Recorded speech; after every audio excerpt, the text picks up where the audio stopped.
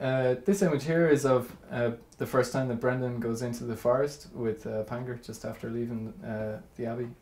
It was kind of inspired by a forest near us here in Kilkenny, Jenkinstown Forest, that in the spring has lovely bluebells everywhere like this. And we also were very inspired by some of Gustav Klimt's lesser well known paintings of forest. They're much more figurative, even though they still keep a decorative feeling to it. And we looked a lot at the art of the Vienna Succession painters, because we felt that their decorative approach really synced well with what we were trying to create by mixing medieval art and the Cartoon Saloon animation style.